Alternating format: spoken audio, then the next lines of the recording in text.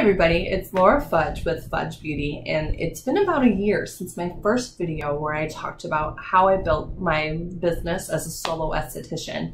And I am blown away by the feedback from that video, and a lot of the people asking me, for advice, a lot of people reaching out to me. But there was also some feedback saying that I didn't give really the nitty-gritty about how to create your own spa business. So I finally made a list and I wrote down a bunch of stuff, a bunch of the steps that I took personally to get to this place, and all there's other steps that other things that I would recommend people to do also to get to having their own spa studio. So first off, I'm not sure if you noticed, but this is a different studio than when I first made that video. That was quite an interesting story about how I ended up leaving that place. A part of it had to do with the fact that the woman I had rented from, she had a very unclear vision of her future, of where she wanted to take her own personal business. And after a couple months, it became very clear that I did not fit in the picture. So push came to shove and I ended up having to leave, and we dissolved the lease. It was kind of crazy. So if you want to know more about that, let me know and I can tell you some more. But I think my general advice from that is, first, really know who you're renting from and see if they have a track record as a business owner and whether they make good choices in alignment with the business owner, or if they're just kind of on a whim, because hopefully you'll follow your gut and find someone that you can really trust. And second off, my advice is to make sure you get insurance. And I'm going to talk about that a little bit more here, but read your leases very carefully. And if you don't understand something, investigate it before you sign. So that's my advice there. Yeah. Okay. So how I started solo, in concrete steps that you can take to do this very efficiently, to do this very practically. Because my last video I talked about, the mindset shift and all the lovely things that the universe handed to me that really helped me take step by step to create my spa business. But some people weren't satisfied with that. So here we go. I'm going to do the other side. In my mind, this is the boring stuff. This is the boring stuff that you need to do to create your spa business. So this is also assuming that, first off, you are already licensed as an esthetician or as a cosmetologist in your state, and you have the education, and you have all the licenses you need to have that type of establishment. Not that you have that license yet, but that you could even run an establishment. There's laws in place that say the type of person who's allowed to be present when the establishment is open. And hopefully you have that license that can cover that. I am in Michigan, and you have to be 18 years of age, and you have to have a license that allows you to do everything that is currently performed in that studio. So that works for me. So yeah, okay. So the first thing on my how to become a solo esthetician list is, the first thing you want to do is establish an LLC. So an LLC stands for a limited liability corporation. What this does is that it helps to separate your own personal family assets from your business assets, so that if you were to make a mistake in your business somehow, it would stop at your business. Someone could sue you for the assets of your business, but they couldn't also take your house or take your car or anything like that. So starting with an LLC is hands down the most important thing, especially because a lot of people won't take you seriously. Not just, someone on the internet taking you seriously, but banks won't take you seriously. That's my next thing. Once you get an LLC, which actually in the state of Michigan, it costs about $50 to register for one. It took like a month process. This is a long process, guys. So you can't just one day decide that you're going to have a business and expect to be up and running in 2 weeks. So having an LLC is the biggest thing. If you're even thinking about going solo, start with your LLC today. Look into the process. First, and a little side note, when you are Googling the process for your state, do not get sucked into different lawyer and law websites that try to tell you that they're going to file on your behalf and that they'll charge you a couple $100s.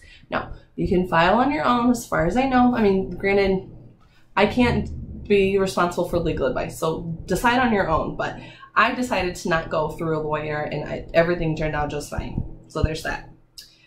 Okay, so the next thing, once you have the LLC, you're like, okay, cool, I'm official. Oh my gosh, I have an LLC. Like, holy cow, I'm a business. What do I do next? my advice is to look at your finances. So I decided to go through a bank, and the bank couldn't talk to me. I couldn't open a business bank account until I had my LLC.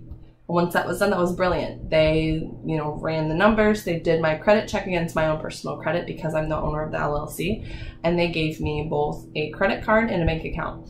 So with those, I was able to kind of kick it off.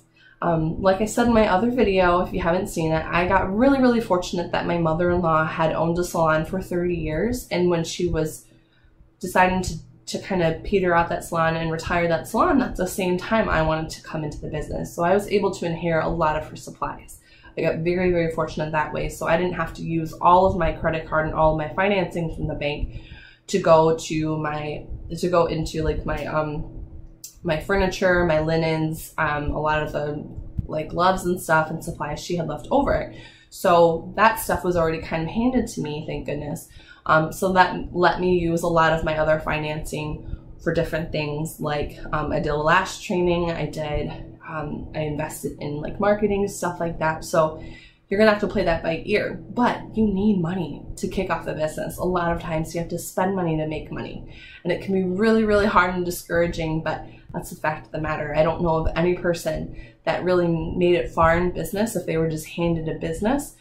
And it's interesting because I think it helps up the ante when we have to invest ourselves and to invest financially in the outcome. We tend to do a lot better. It's true. It's psychological. So there's that.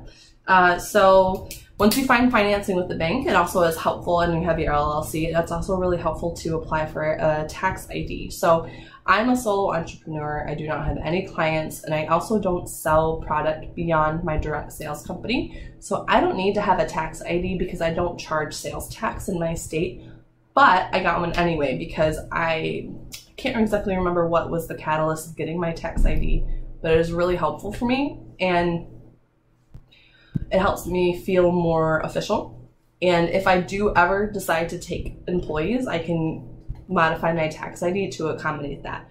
So it's just another layer of protection so that when I'm filing my taxes, or when things, if there's a financial concern, I have more protections so that it goes against my tax ID and not necessarily my social security number.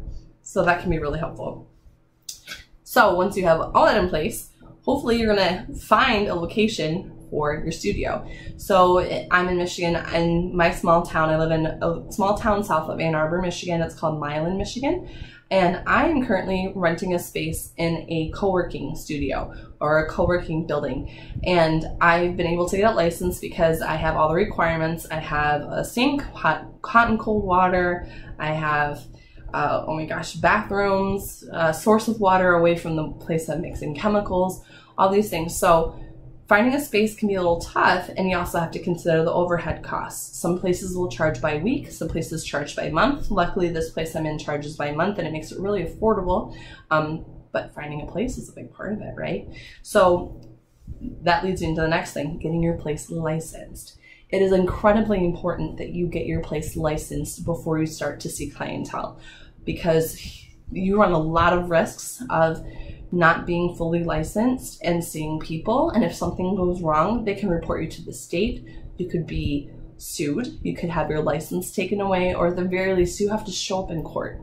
And that's going to be really stressful and probably cause a lot of issues for you and your business. So that's something to think about. The licensing process is not quick either, at least not in my state. So I remember I submitted my license application in the end of March, maybe like March 29th or something like that. And I recently, 2 or 3 days ago, so May 18th, I'm gonna say, I got my license in the mail. So it took a very long time, almost 2 months, to have my application processed, to have the inspector get a request to call me, for me to schedule the inspection, to have the inspection, and then to get all the paperwork back to be able to be fully up and running without any concern whatsoever. So this is not a quick process. Please keep that in mind. This is not for the faint of heart. You have got to invest the time and the effort to make it happen. So there's that. So beyond all the legal stuff, at this point, you've got your LLC, you've got your financing, you've got your establishment, you've got your stuff. You have to fill the room. So that's where I was talking about the investment in from the bank. Having that financing can go really far, because then you can get your spa table, your wax pots, your towel warmer, you know, furniture, decor. I have this gorgeous artwork up here. I have like different lamps, I've got mirrors, I've got product. So it goes so far. I have to have cabinets for my linens so that my linens stay sanitary and free of residue or whatnot. So you really have to think of the capital that you're investing. Then you're going to start thinking about, you know, how are you going to have your books? So you're going to do pen and paper. And I think that is totally viable for a solo esthetician to have pen and paper. If you are running your own business, if you're on your own, you can just keep track of it that way. People will call you, people will text you, people will message you. That's another thing. Maybe you're going to want to get your own separate phone number. I've decided that, especially as someone who's like a little anxious, a little bit of an introvert, I hate answering random phone calls of numbers that I don't know. So now I can kind of filter them or screen them, I guess you can say, because I have a separate number that my phone will let me know if it's someone new. Right now I'm using the GoDaddy service of SmartLine. And so when someone calls my SmartLine number, my phone will come up and tell me, this is somebody calling your business line. Whereas before I tried to use Google Voice, because Google Voice, you can get like one free phone number, but there was no way to delineate who was calling what number, whether it was my personal cell phone number or my Google Voice number. So that was a little tough. So anyways, having this ability to filter my calls, to know who was going to be calling my business, and then in turn being able to work on my books was really helpful. But I did decide to go with a booking software. Right now I'm using Vagaro Pro, and I love it because it's a really easy interface. My clients can click on my links and very easily book. I want it to be very intuitive for my clients, and then on my end I can get text messages, I get email reminders, and it does a lot for me, and it costs about $30 a month. If you want to look into it, I can leave my link in the comments, and it'll kind of refer you through me, and we can just chat about it, and I'll let you know more about my experience, but also you can try it out. I know it has like a really nice trial period. I think it's like either 14 or 30 days, and I've been really happy with it so far. I've been using it for a couple months, so that's pretty cool. And then, okay, booking software, I just talked about that. Now the next thing I have is accounting software. So I have to admit, accounting and finances have been so hard for me, mostly because it's like a scary point. Like, I have never wanted to really be a business owner simply because of having to be accountable to my accounting. But it turns out that it was a lot of hard work, but I'm really enjoying it now. I'm really enjoying being on touch. Oops, pause it. I'm really enjoying being accountable to my accounting. I actually had a lot of fun doing my taxes, which was really surprising to me and my therapist, but becoming available to my finances and having a software that was, you know, related to my business and my bank was really, really helpful. So I use QuickBooks, and I have an accountant that actually helps me, and she's able to see my stuff through QuickBooks too. So, but that's also a monthly charge. I think it's $10 a month, or you can pay for a year in advance. And from there, it really, you know, that's another cost overhead, but it can really help you in the long run. It was very much easier to do my taxes than I thought it would be, just because everything with QuickBooks and Intuit and TurboTax was all friends. So that was really nice. So another thing you want to think about are your supplies. So I kind of mentioned this already, but you're going to have to think about finding a best place to buy all the supplies. I get some stuff on Amazon. I get some stuff from Industry Source. I sometimes will even go and get things from like Meijer or just a store nearby. I compare prices. I try to make sure that I get a really good deal, but also you want to think about the convenience of like having no shipping charges or having to take time out of your day to go drive and go somewhere. So that's something to consider. I had a whole spreadsheet about all the supplies, and I compared prices of different places and where the best is to get them. So right now everything goes pretty smooth that way, but it takes a lot of work and a lot of thinking to do that. So we're also going to talk about products. So not just, you know, what you use on your clients. So like not just getting your supplies and stuff, but for like skincare products, if you are deciding to do facials, the skincare buy-in can be really, really hefty. I looked at a lot of places, and at first I wasn't even going to offer facials because I knew that the overhead was tremendous. I had looked at a couple different lines, and some of them the buy-in was somewhere between $2,000 and $4,000, and a lot of it was to get product on the shelf to turn in retail, and that was a lot of overhead just to kind of invest in my hope that I would be able to help people buy product. So as a solo esthetician, that was really hard for me to do. So I didn't, at first, like I said, I did not think I was going to use any product line. Recently, I was talking to another esthetician, and she uses a line called Image, and I've been looking into them too, and I'm considering utilizing some of them for my back bar, like professional products. But for now, I'm using LimeLife by Alcone and utilizing them especially for my home care. But what's nice is it makes a really great facial, especially when I bring my personal touch, my professional touch to the experience. I have had no complaints. People have loved everything that I've done so far. And what's nice about LimeLife by Alcone is the original purchase to join is only $169, and you get a lot in your kit. And then I already made another video, and I can link it below, about the other type of investment that you would need to make in order to purchase a bunch of the LimeLife product to have everything that you need skincare wise to perform services, to perform really nice services. So there's that. But otherwise, that's something really that you need to consider. Like, who are you going to use, and are you just going to have back bar, or are you going to be able to complete the service and offer a home care product?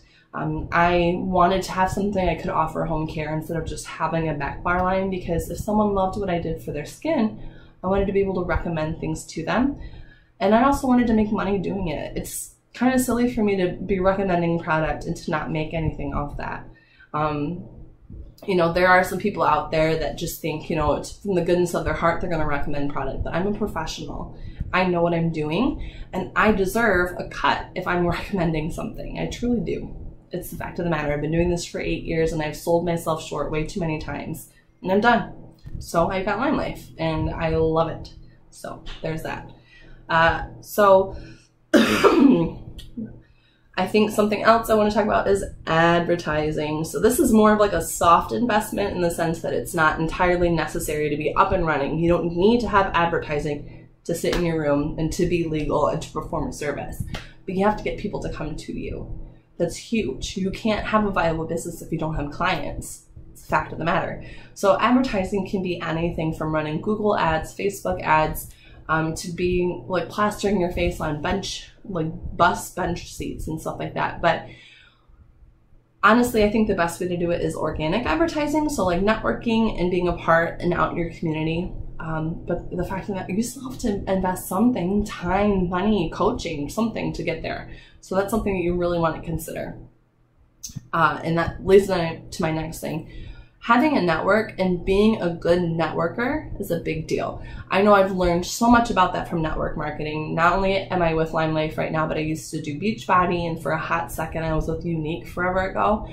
But I've learned a lot about how to network and how to be there and get to know people, and how that has immense returns. So even if you're not talking to someone from the perspective of, hi, I'm an esthetician, do you want me to wax your legs?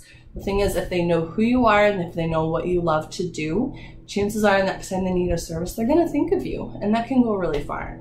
So networking is a huge skill, and having a network is a huge asset. I know I mentioned that in my last video, but someone, I don't know, I'm not sure if they thought that that wasn't a good enough answer. So yeah, then we're going on to modes of income. So that's where you also have to ask yourself if you have a viable business plan, is if you have multiple modes of income. Are you doing just facials? Are you doing facials and waxing? Are you doing makeup applications? Are you doing on-site makeup applications? Can you do bridal parties? Can you do photo shoots? Like, do you have multiple modes of income?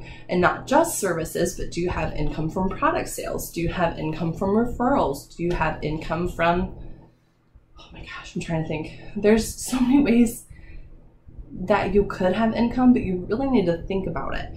And do you have income from, you know, affiliate links? There's a lot to think about. Do you have income from YouTube? There's just, you want to go outside the box, and you don't want to just rely on your service sales. Truly, I've heard that millionaires typically have at least 7 streams of income. Sometimes it's investments, sometimes it's multi-level marketing, sometimes it's real estate. So really consider that. You need to have different modes of income. And then, and also on the same, like, kind of not as hardcore concrete things that you need. You're going to need a separate email address probably. You're going to want to have a website. I know a phenomenal website designer. I can let you know about her. You're going to need to have social media. Like, you're going to want to have Instagram, Facebook, possibly a YouTube channel. Whatever you think that your ideal clients are, you should have that type of touch point in your business. And then what kind of goes in hand with that is having a brand, having a personal brand, having a business brand. I am Fudge Beauty LLC. I typically show up as Fudge Beauty. I typically decorate the same way, use the same colors in my marketing, use the same colors in my clothing. You know, I just try and show up as my brand, because truly you are a brand, and the more uniform and put together you look, the better it is. So sometimes you can hire people to help you create logos. Sometimes you can hire people to help you create this brand. Or if you do a lot of research and a lot of introspection and a lot of thought, it takes a lot of work, you can do it on your own. It's not impossible. I recommend hiring a professional. It made my life so much easier. But then again, that's another investment, so you have to decide. So, and then like I said earlier, I wrote this down at the end of my list, even though it's not very fun. You're going to think about insurance. So there's going to be general business liability insurance, which can be like general liability, like if someone slips and falls, or professional liability, like someone thinks that you screwed up professionally and they want to sue you. Having these types of insurances can protect you. And having an LLC, yes, does protect you to a certain extent, but having that extra insurance can really give you peace of mind. You know that your insurance company, you can file a claim, you can, you know, pay for, if you ruin their clothes, if you are doing a waxing service and you accidentally get wax all over their pants and it messes them up, you could use liability insurance to help cover the cost of replacing their pants instead of you having to do that out of your pocket. So you want to ask your insurance company what type of coverage they have, but insurance can really help. Then again, it's another investment. It's a lot to do. Another thing to consider is renter's insurance. So for example, if you're renting a space, whether you want to double check whether or not your belongings are protected. If this place were to catch on fire, I do know that my items are protected, my professional items are protected. And that's amazing. If someone were to come in and steal it, it's protected. So that can go a long way for peace of mind. All right, and I think the last concrete thing I want to talk about that would help you in your business is going to be business coaching. So there's a lot of places you can get business coaching. So I'm not saying that you necessarily have to hire somebody or find an online coach. For example, I know through LimeLife by Alcone or other direct sales companies, there's a lot of resources to help you be a better business person, to have a better mindset, to understand a lot about, you know, networking, advertising, all that kind of thing, and help you to understand the next steps and how to scale your business larger. That can go really far. And I will tag my business coaches below. I think they're phenomenal. But I remember listening to Jen Sincero. She has the book, You Are a Badass at Making Money. And I guess part of it is you can listen to a lot of books and do a lot of research on your own and have, you know, random people be your business coaches simply by, you know, studying and learning more. But Jen Sincero says that even athletes, Olympic athletes, have coaches. And the people at the bottom of their game think that they can do it on their own, but the people at the top of the game killing it have mentors and coaches. And I know that for sure. So I recommend you get a business coach. If you wanted to have someone help you with LimeLife by Alcone or coaching in general, I am so down. I would love to help mentor more estheticians and people running businesses, especially with LimeLife businesses. So let me know. I'd be down to help you out. So And then some soft skills, because these are some things that I might not have mentioned in my other video. Like I said, it's been a year since I made it, so we'll see how it goes. But resilience. Resilience is incredibly important. You're going to be discouraged. You're going to feel like you're having bad days. You're going to feel like you're spinning your wheels. But being able to bounce back and keep going is incredibly important. Also, having a decision that you're going to make this work. This is not for the faint of heart. You have got to decide that you're going to be a solo esthetician, that you're going to do it on your own, that you want to do it on your own, and that you're going to stick with it.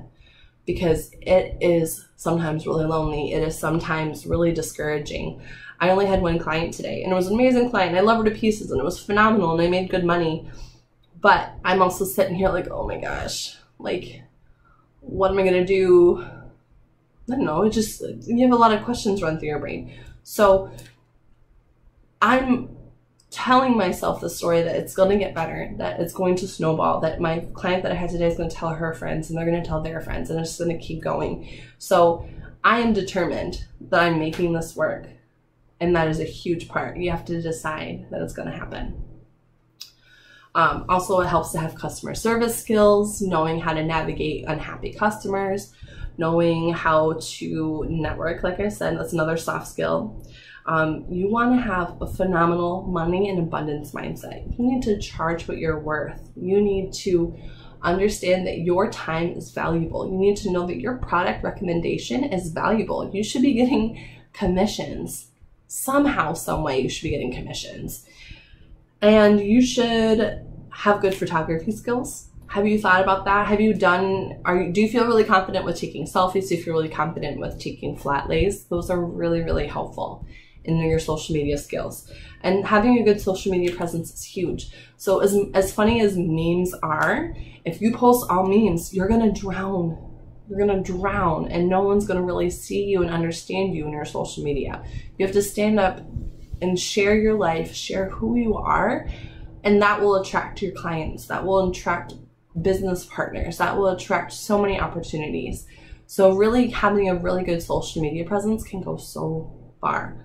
And I think the last thing I want to mention is having an ability or an idea of investing in new training can go really far. I know when I first started, I invested in lash training, and that felt really fun. It felt like a big investment, and I have made a lot of money back from that.